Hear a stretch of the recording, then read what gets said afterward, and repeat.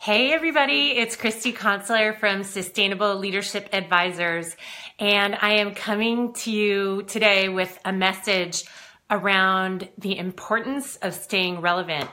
It was so interesting to me today. I went into San Francisco to meet with a corporate client, and they're in the old Standard Oil building. And I thought, wow, I wonder when, Standard Oil was in its heydays, probably in the 40s, 50s, I'm not quite sure. And now this beautiful old building is all taken up. Each level is a different tech company. And it made me think about, how times change and how it's important to stay relevant. Obviously, there's completely new industries from when that building was first taken up by this big behemoth company.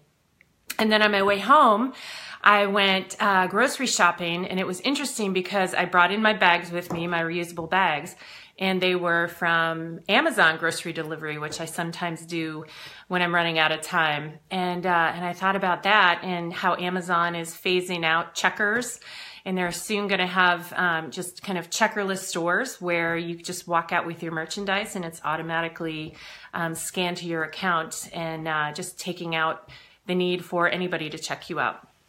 So anyway, it just made me think about how quickly things are changing, the pace of change, and the importance of really keeping your radar up, your senses, keen about what sorts of things are going on in your industry and how you can develop skills that will be relevant across industries, because we know that, so many industries are changing, they're getting disrupted.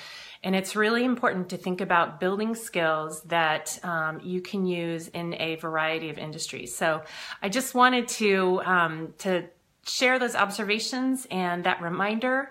Always be scanning the environment, seeing what's going on, and always think about how to build your skill set to be relevant across multiple industries.